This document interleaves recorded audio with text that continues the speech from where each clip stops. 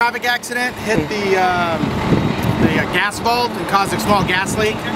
So we just evacuate the area because there's potential gas cloud in the area, and the gas company came, shut it off, and now we're going to release everybody back into their homes.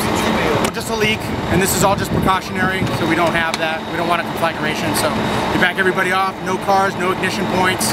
Keep the area safe so we don't have that happen. Somebody slammed on the brakes, and so he swerved to keep from hitting him and lost control. Because somebody cut the car off in front of him, from what I heard. That's all I know so far.